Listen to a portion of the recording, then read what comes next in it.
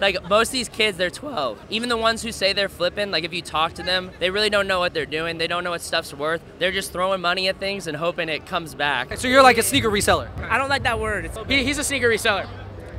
Yeah.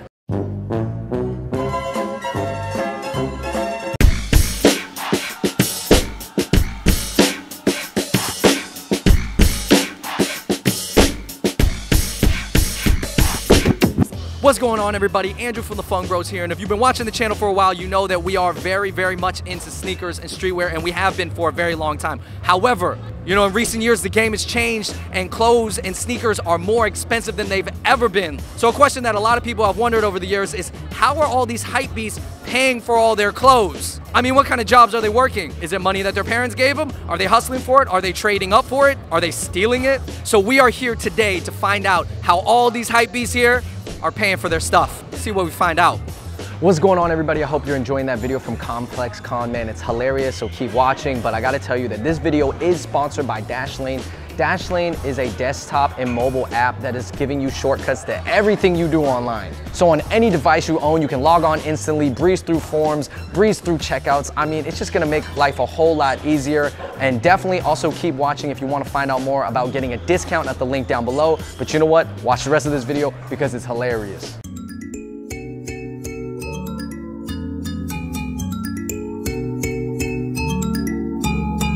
Yo, what's going on, everybody? I'm here with I Love Kid Cudi! And Dre. Can you break down your outfit? What are you wearing right now? And should I ask how much it costs? We got the Chanel earrings, that was like $400. Chanel purse with champagne hardware, that was $5,000. Got the Chanel Pharrell's resale for about $5,000. Off-white, these are the flies. These are like 400 tops. I got the Pleasures hoodie. This one's like 80 bucks tops. Got the Levi's denim jacket, it was about 60 bucks. Plain Nike t-shirt, it was about 30. We got the All-Star ones, about 250. So I got a Burberry t-shirt here, probably like 400 bucks. All right, and then I got some Bape pants. Yeah, probably like $200-300. Nike Dunk Jedis. Resale right now is like 800 to 1,000. All right, Rude Lessons collab, 300. The Heineken SBs right now probably like 2K. Woo! No, in all honesty, this was all given to me, so I don't even know how much it costs. I got the off-white jumpsuit. I got it for Christmas. I don't really know how much it costs. How much might it cost, man? 800. The off-white ones, I paid 1,200 maybe for them, which is like very good deal. Yeah, they probably go for 4,500 resale right now. Gucci slides like $215 retail. This I got for Christmas, maybe like $350. I don't have much on, but I have Chrome Hearts bracelet here. This is like $2 grand. Billwall ring custom. This is $7 grand. At Tiffany, so $450. And then this is just a Billwall piece for $750. Chrome Hearts pendant, which was $8. And then I have this, which is $2 grand. So you went light on the outfit, but heavy on the chains there, buddy. Dang, all right. This is Martin Rose. It was $600. Dior shoes. I don't think I need to name the price. If you want the honest truth, the sweatshirt, Forever 21, and the shorts, same thing. Keep hearing, collab. My little ones made it. They drew it in for me. $14.99. The rest is priceless. I'm representing my family, really. I got the real exclusive Forever 21 fit all the way down, you feel me? Off-white hoodie from the Seeing Things collection, $700, $750. I got some Balenciagas. I think the total would be around 2K. The H&M jacket. I got a Supreme shirt, which is too big. Stone Island pants. And then I got the Supreme Dunks on. How much are the Dunks? Too much. That is 10. You just said that's, yeah, I think it was like 10. These are the sample yellow toe versions, so they're not the release pair. So I don't know. They're on StockX for 13,000. I would maybe 6, 7, 8, 9, I don't know, 10. Listen, everybody, I gotta tell you the rest about Dashlane, okay? If you're somebody like me who's constantly shopping, constantly traveling in random places, this is the life hack you need. If you're on the move, you can use Dashlane to sync all of your credit cards, travel documents, and passport information between devices and book tickets easily by autofilling everything from your address to your frequent flyer numbers. The built-in VPN allows you to access the content you want, when you want, wherever you are. I'm talking about international, random Wi-Fi, anywhere. And when you're shopping, it can fill out addresses and payment details in just one click. And the autofill allows you to never miss another time-sensitive drop again. I cannot stress to you enough how this app can make your online life way more efficient, flexible, and secure. I feel better using it. Plus, your info is encrypted and stored safely so that even Dashlane doesn't have access to it. So if you are interested in a free 30-day trial, definitely go click on dashlane.com/fungbros, or if you want to use 10% off of Dashlane Premium, use the Fung Bros code down below. That's FUNGBROS. Guys, check it out. Remember, wherever you are, whatever you want to buy, wherever you're traveling, and whatever Wi-Fi you're on, Dashlane is there to make your life easier. So definitely check it out. All right, guys, now enjoy the rest of that Hypebeasts video. How do you get money for your gear, man? Where's the money come from? My brother plugs me because, you know, he's been doing this since his middle school days, so he gets me right. Most of my jewelry is from my uncle and my dad, and then, yeah, my dad owns a couple of businesses, and so does my uncle, so. My parents sponsor me. Shout out to your parents for my hype stuff, yeah. Mainly the parents. I make a little bit of money on my side, and then buy, resell, and then get the money back, so we good.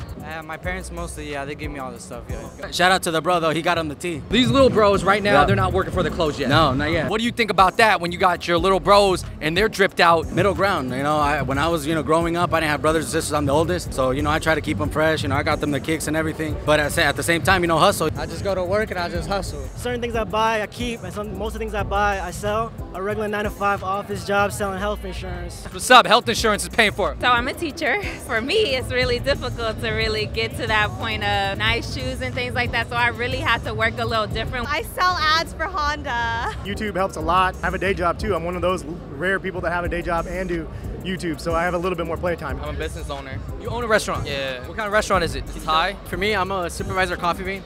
I just hustle 40 hours a week just trying to save money. Get your money from?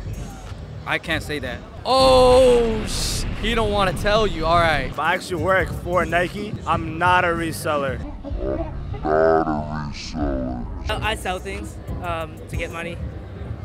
Can you say what things? Oh no, not like I'm not Walter White. Chill. Sneakers and like that. Okay, so you're like a sneaker reseller. I don't like that word. He's a sneaker reseller. Yeah. I resell shoes and clothing, but my parents sometimes, you know, they reward me sometimes, so yeah. I'm a registered nurse. Shout out to all the nurses out there. We saving lives. Saving lives, but not saving money. No. I'm also a registered nurse. Actually work with this guy. Right now, I do sneaker consignment. I quit my day job because desk jobs are boring. So it's good money. Work at Paxton, so I cop a lot of Fear God. I'm not the crazy big spender, but you know, I do buy clothes when I do get my paychecks. How far have you gone to get something that you wanted? Just any story that you've heard. One time I wanted to buy like an ambush necklace. Didn't get it, went to Japan, tried to get a friend in Korea to get it, and then finally went to China and found it there. His parents accidentally gave him $250,000 by accident. Yeah. He just spends it all. What does he buy? Gucci, Balenciaga. Slid on this girl to go get some free J's. All right, everybody, we are here at the Hot Ones and Boba Guys booth. We're here with Ben, one of the founders of Boba Guys. We had to take a break from interviewing people, but please break down what's going on right now. This swing is the last dab, and we created a drink that's a mix of horchata, Milo, and everything in there is there to put out fires. And to go first. Delicious wing, by the way. I feel it creeping, David. When you eat something so hot, when you eat something so hot, you're... Oh, whoa, okay. It's creeping now. It's like between a Cinnamon Toast Crunch and Milo. All right, you guys, that was Ben from Boba Guys. That was the Hot Ones Boba Guys Challenge here at ComplexCon 2019. We out.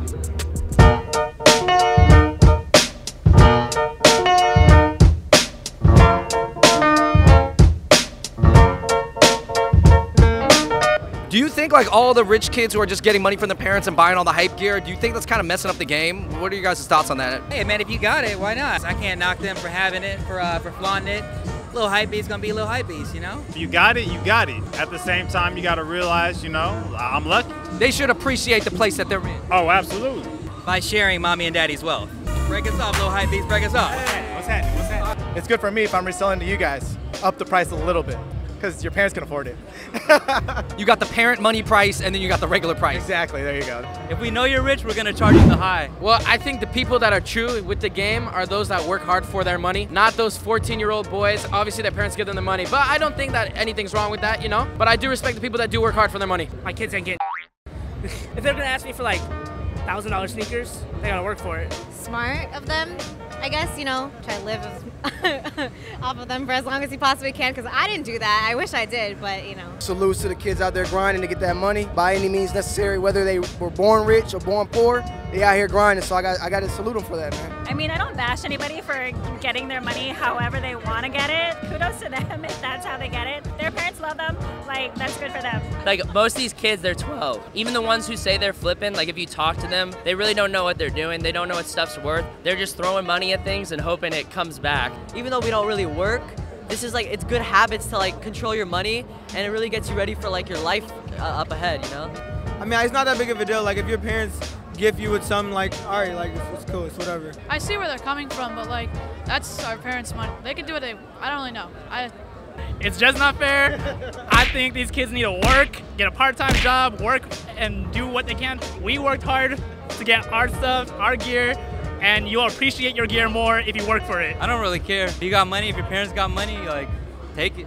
Hey, well, you're one that would benefit from them, actually. If they use it to express themselves, then I think that's dope. Expressing yourself is an important thing, but if they just buying it to buy it just to, you know, fit in or whatever, it's not. I'm part Filipino. I grew up in a very traditional Asian household, and you had to earn your money. People just don't know the value of money these days, and they're just throwing it out.